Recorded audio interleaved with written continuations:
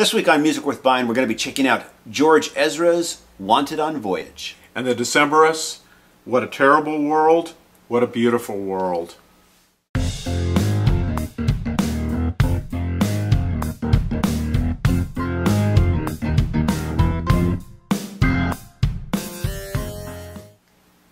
Hi, this is TJR. I'm a musician and a music writer. And my name is Robert Kinsler, and I'm a music writer and a musician. And so we both have some albums that we're really excited about, that we want to talk about. We're going to share with each other and also share with you. And so let's get the ball rolling here. I'm going to start out with the debut album by George Ezra entitled Wanted on Voyage. George Ezra is from the UK. He was a YouTube star, basically. He built up his popularity on YouTube, released 2 EPs. This is his debut album on Columbia Records. And there are some songs from his first 2 EPs on this, but there's also a whole bunch of new songs. The album is a bit of a concept album in that he went on a holiday on a boat cruise, and he did something very interesting. He eavesdropped on people's conversations, took notes, and from those little eavesdroppings, he began to create stories around what he heard, and began to create the stories that would become the songs around what he heard. And so we'll check it out here. Here's a track. It's called Blame It On Me. We counted all our reasons, excuses that we made.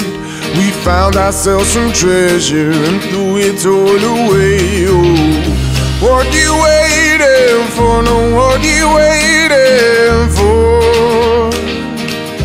What you waiting for? No, what you waiting for?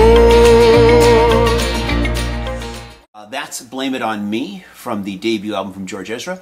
And when I wrote my initial first reaction review, I kind of said, you know, this is his debut album, and I felt like he is poised to be kind of a breakout star. He was a breakout star on YouTube.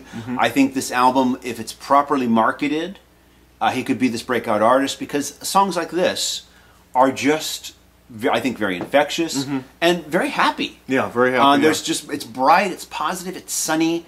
And it's the world needs some of that right now. Yeah, and the music and the way it's musically arranged, the musical arrangements work extremely well, especially on this song, where it's just everything's kind of in the right place, the way it builds up, and nothing's overdone, nothing's understated as far as the musical arrangements, and it just has this tremendous, I think, likability to it. Right, exactly. That can lead to just a lot of mass appeal, in my opinion. Yeah. And mass appeal is not always bad. Sometimes we talk about it negatively. In this case, I say it's a great thing. Yeah, yeah. You know, packaging-wise, this comes in a standard jewel case here. And we've already seen the front. There's the back cover, just simply the track listings. There is a booklet inside. Now, the booklet loses a few points with me. Lots of great pictures in this booklet. Lyrics are included, but boy, are they hard to read. I was straining just to read these lyrics. That's my only unfortunate thing. I wish the lyrics were easier to read. I want to read his lyrics. I really do, especially given the concept behind the lyrics. But unfortunately, I can't. They're just man, they're almost impossible to read. You know, but it's such a good album, though. Even still, you can't get past the fact that these are just really good songs. And track after track is just really, really good songs. So I heartily recommend this album to you. The title, Wanted on Voyage, comes from the Paddington Bear series of books, which there's recently been a movie of. I heard it's a very good movie. But that is an expression from those books that fans of the books will know. I've never read them, so I don't know it, but I just heard him talk about that in an interview about it, so I just thought I'd mention that as well.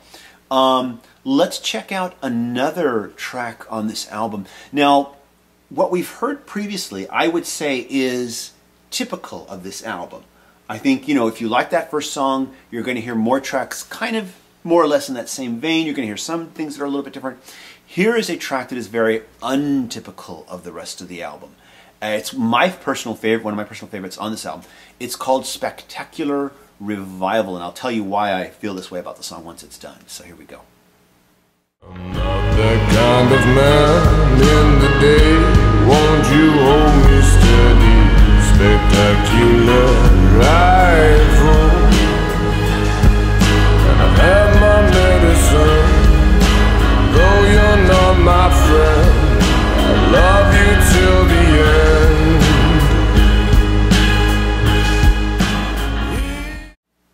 You know, that has to be one of the most interesting things I've heard on a mainstream release, recent memory. The thing that occurred to me is, and I know you'll have more things to say about it, but it almost sounded like as if a goth artist joined forces with Ennio Morricone, the composer. Oh, okay. You know, you hear kind of some of those spaghetti western kind of sounds in there. Okay. But then also you know, I heard the latest Church album not too long ago, and I'm hearing some of that in there too. But it's just very interesting. I mean, you know, and it makes me want to hear more. Definitely. And like I said, this song is not typical of the rest of the album. The first song is more typical of what the rest of the album is like. This song closes the album. It's a very dark ending for the album, for what is otherwise a very kind of upbeat album. Right.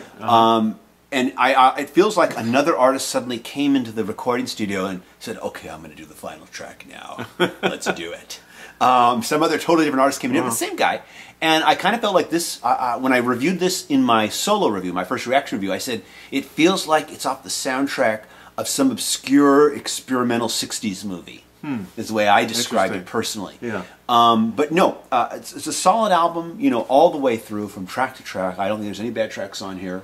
You know, I give it a high rating, and it's also just nice to hear his singing voice.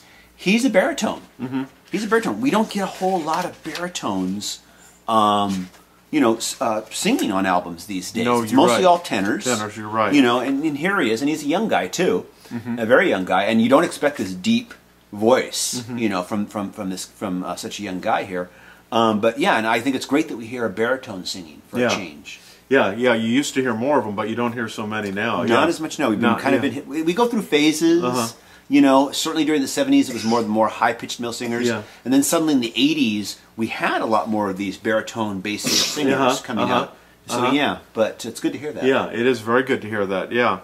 So what have you got for us? No, actually I brought in the most recent album from the Decemberists. Yes. And this is, it's a tongue twister. What a terrible world. What a beautiful world. You have to say that slowly. You have to definitely say that slowly. At least I do. Yeah. You know, but you know, and I've enjoyed some of the Decemberists' past albums, and again, it's another solid effort. You know, I've only seen the band one time at Coachella, and that was one of the first years I went to the festival, and I didn't really actually like the band too much live. I mean, they were okay, but boy, have I sure enjoyed their albums. You know, and every time I hear one, I go, God, I need to get back and see the Decemberists live again. But I just love this band. They don't really sound like anybody else, and they bring all different kinds of styles of music together, and yet it always sounds like, you know, very cohesive, very artistic, and just love it. And let's kick things off with Calvary Captain, and let's listen to a little bit of that. It's the second song off the album. All right. I am the cavalry captain. I am the remedy to your heart. I am the common collective. I am printed upon your stars.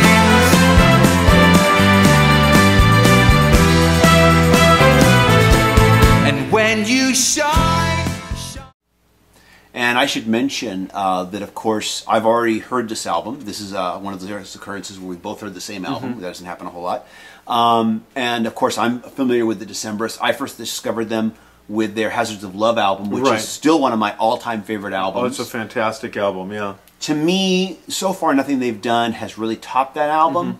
But that's like saying Pink Floyd has yet to top Dark Side of the Moon. Right. Doesn't mean they haven't made other good albums. Exactly. I gave this one a 3.5 out of 5 stars, which is a good rating. And I think it's a good album. I think there's a lot of really good songs on it. I do too. Yeah, and that's how I see it too. You know, you put it on, the whole album definitely is one you want to listen to, but some of the songs really pop out at you and grab you, and that's what why I wanted to bring it to the show today, because I can definitely recommend it very much on some of these strong songs on the album. Yeah. You know. And this is just a nice, I mean, I don't know if there's anything deeper to it looking at the lyrics. It just seems to be like a nice love song. It has a very, I think you mentioned it has a very 60s, Stax Records. Yeah, Stax Records with the great horns, you know. Yeah, you mentioned a little bit of Burt Bacharach influence. Yeah. And it's just, it's kind of a sweet love song with some nice imagery in the lyrics, but nothing... the lyrics are fairly simple, but just nice imagery in them. Yeah, you know. And you know, the thing is, sometimes music is such a personal experience, but sometimes you put on an album and it just works for you. Yeah. And you know, and I think some of my favorite albums, when I look back in time, have been like that. There's just certain records that just connect with you, and you can play them, and that's how this one is. I mean, Okay, I've been living with it for about a month, and I still enjoy popping it in. I know earlier this week I popped it in, and it still just sounds great. It's just an album you want to listen to it, especially it's great road music, definitely. Okay, and the package is very nice, very colorful, as we've.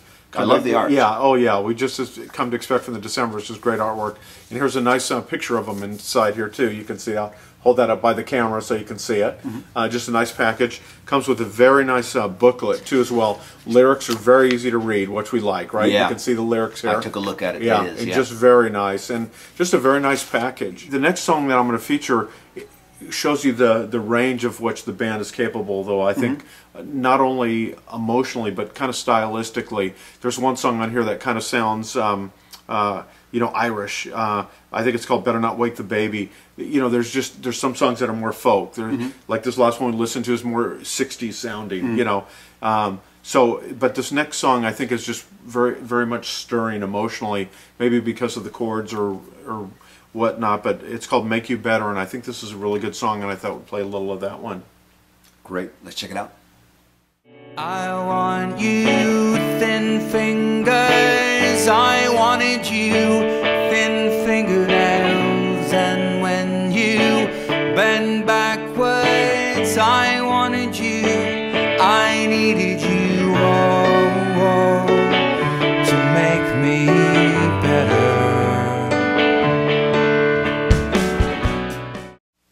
And of course, now I've heard this album already, and I did a first reaction review to it.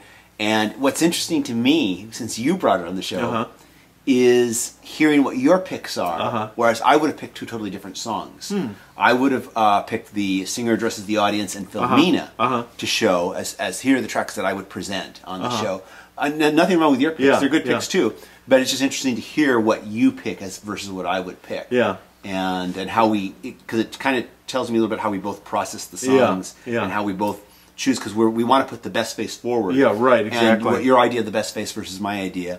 And I think your tracks are all good too. But just interesting. Yeah, I pretty much like every track on the album. Like I said, I mean, obviously, I think with almost any record, you're going to have your favorites. Yeah. So, and these are two of mine. But, one thing I will say about almost everything on this album is I just love the way the band is able, they have these good songs, they're all kind of different from each other, but they stand very well on their own, but it's how they construct them, how the builds, the dynamics, where the harmonies come in.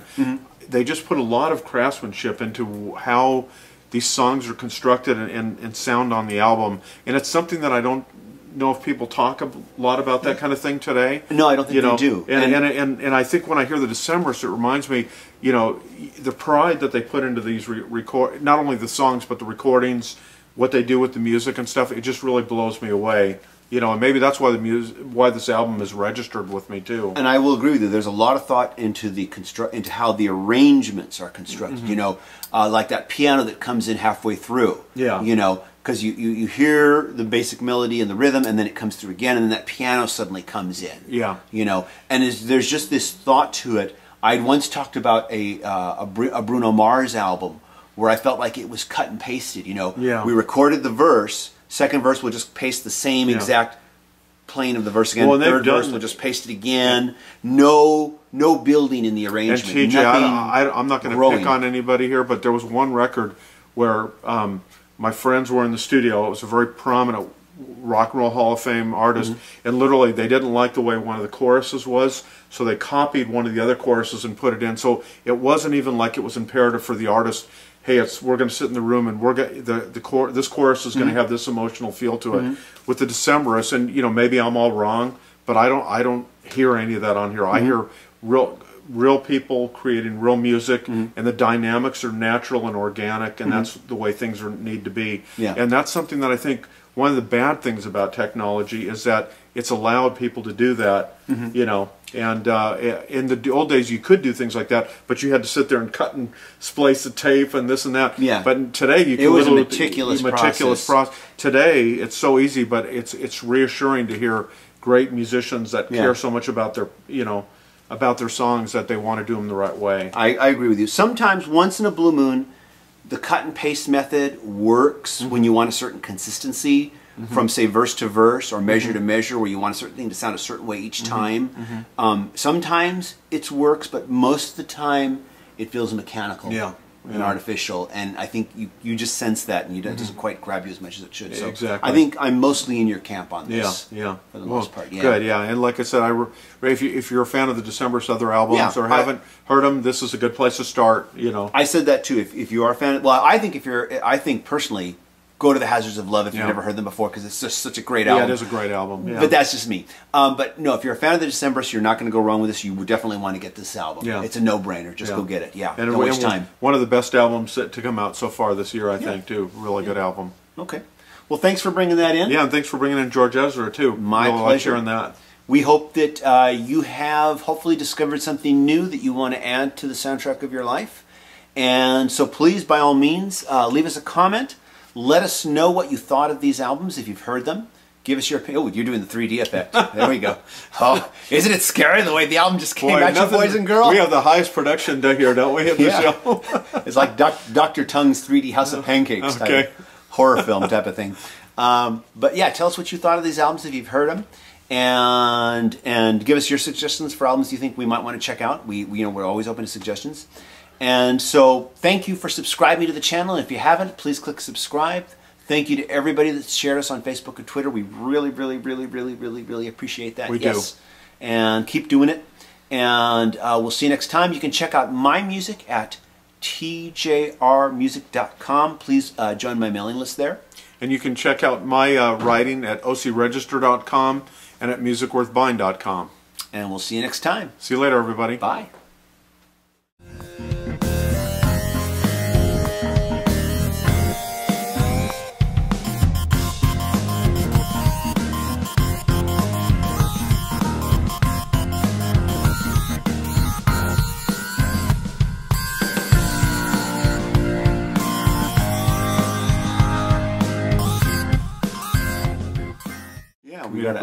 It's all about me! Me, I'm the star here! It's